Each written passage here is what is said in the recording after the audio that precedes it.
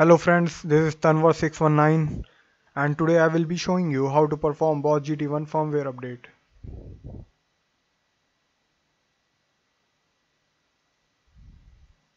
First of all, you need to read these precautions as these will be very handy for you while performing the update.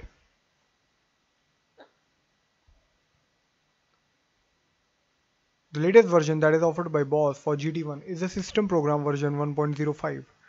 So if your multi-effects unit came right off the box with this version, then there is no need for the firmware update. However, if your GT1 system program version is less than 1.05, then you can select for its firmware update. But before performing the update, you need to know which firmware is present inside your GT1. For knowing that, you will be requiring three things, and in this case I will be using a PSA adapter. You can also use the 4 AA cells that came with your GT1. So in this case I am using PSA adapter. So just connect the guitar cable, keep pressing the enter button and turn on the PSA adapter. You will get the Boss GT1 firmware version on the LCD screen of the multi-effect unit. If you are using 4 AA cells, then just keep pressing the enter button and insert the guitar cable to the GT1 input jack. Once you know the firmware version of your GT1, you need to know how to get inside the Boss updater menu. The procedure for getting inside the Boss updater menu will be same as knowing the firmware version, but in this case, instead of pressing the enter button, we will be pressing the exit button. So just connect the guitar cable, keep pressing the exit button and turn on the PSA adapter to get the Boss GT1 updater menu. If you are using 4 AA cells, then just keep pressing the exit button and insert the guitar cable to the input jack of the GT1. After you have done that, you will require a printer cable. A printer cable is often called as USB 2.0 A male to B male cable. One of the end of the printer cable will be going inside the GT1 and other will be plugged to the USB port of your PC. Once you have done that, your GT1 will look somewhat like this. I'm using Boss PSA adapter in this case. So the Boss PSA adapter is plugged to the GT1. The printer cable, one of the input is going to the GT1 and other is plugged to the USB port of the PC. And one of the guitar cable is inserted to the input of GT1 and I have left other end as it is. The purpose of the guitar cable is just to turn on the GT1. Once you have done that, you will be getting this on the Boss LCD screen, Boss GT1 updater USB connected. Once you get this on the LCD screen of the Boss GT1, you need to download the firmware from the GT1 website.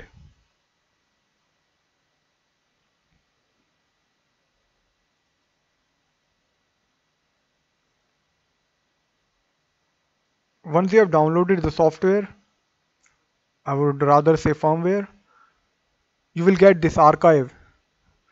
I'm using WinRAR for opening it. Just right click on it and select extract files and click OK. You will get this folder and after getting inside you will get these two files, gt1 rom.bin and rominfo. You just need to copy these files and no need to rename them. You should remember that you don't need to rename the file, just copy them. And once you got that GT1 updater USB connected on the Boss LCD screen, on the PC side you will be getting this. I have already performed a firmware update on my Boss GT1, so I am not going to perform it again. This is a screenshot that I saved while updating my GT1. So you will get a Boss GT1 drive like this and it will be empty. You just need to right click on it and just select paste. The two files that we selected earlier will be pasted to the GT1 and you will be getting 978 KB free of 4.95 MB. Once you have done that, just right click on the GT1 drive and select eject. Once you have done that, you will get a pop-up showing you it is safe to remove the hardware. Now, just unplug the printer cable that you plugged inside the USB port of your PC. Once you have unplugged the printer cable that you plugged in the USB port of your PC, you will be getting this on the Boss LCD screen. GT1 updater, push enter to start. You just need to press the enter button on your GT1, and once you have done that, automatically the process will start.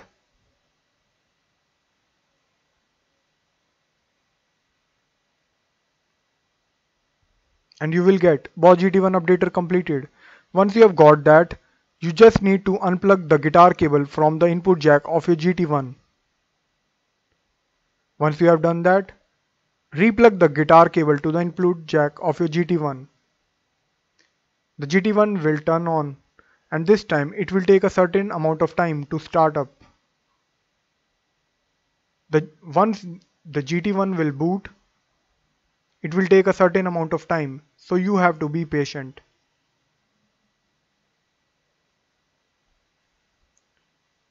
For knowing that your update went successfully, you can check the firmware version.